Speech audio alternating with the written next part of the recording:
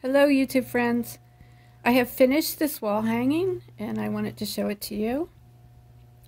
I got all of the detail stitching done, added a button there and a button there. I did some details on the leaves, so those are added in. I did some French knots on the stars, more details on the leaves and the bird wings. I did some details here on the little barn windows, just put an X on them, added a door handle. So that is all finished.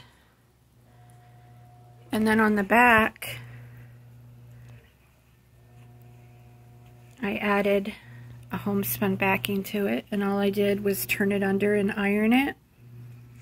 Turn this under and iron it, and then I just blanket stitched it to the edge of the wool. And then here at the top, I put a sleeve there so that you can put a wooden dowel or something in there to hang it with, like a quilt hanger would be. So there it is. And I'll get you the pattern again really quick. Let me grab that so you know what it is.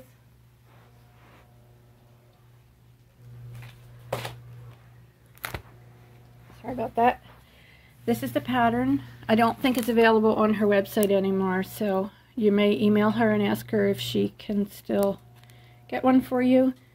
The pattern is done by A Piece of Work is the company. The pattern name is Humble Farm.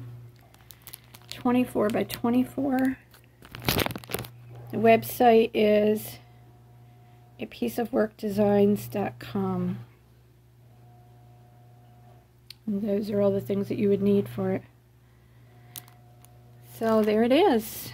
I'm going to put a dowel on the back and then hang it up on the wall. I'm really happy with it. It's a little darker in person than it is on the film here on the camera.